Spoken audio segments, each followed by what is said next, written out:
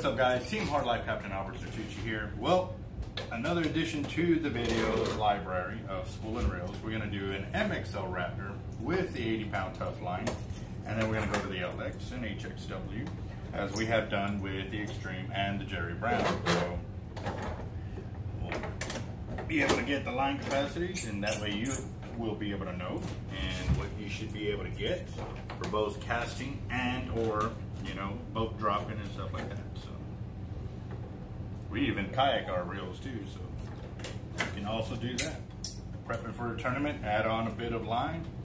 After the tournament you can take it off, stow it for the next one, so that way you can have that little bit of top shot, and since it's hollow core you can splice in, splice out, no worries.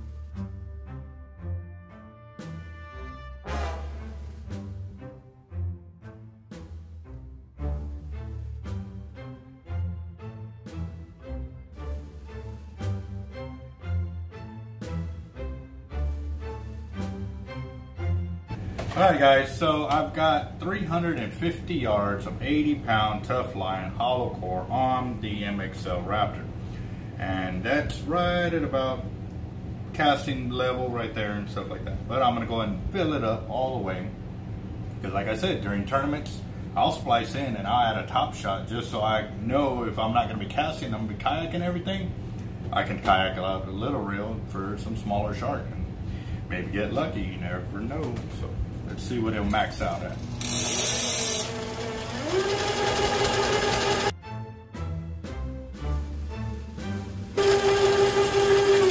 Well, I can't go crazy high because I know the back screws that secure the reel seat to the house, I forgot about that, are sticking out just a little bit. So about 540. No.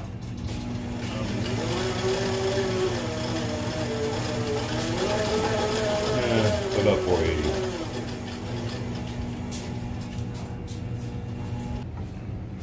Alright guys, so I've got 500 yards of the 80-pound in total, and I'm pretty much maxed out the spool, so check it out. And there you go, 500 yards of 80-pound on an Mxl.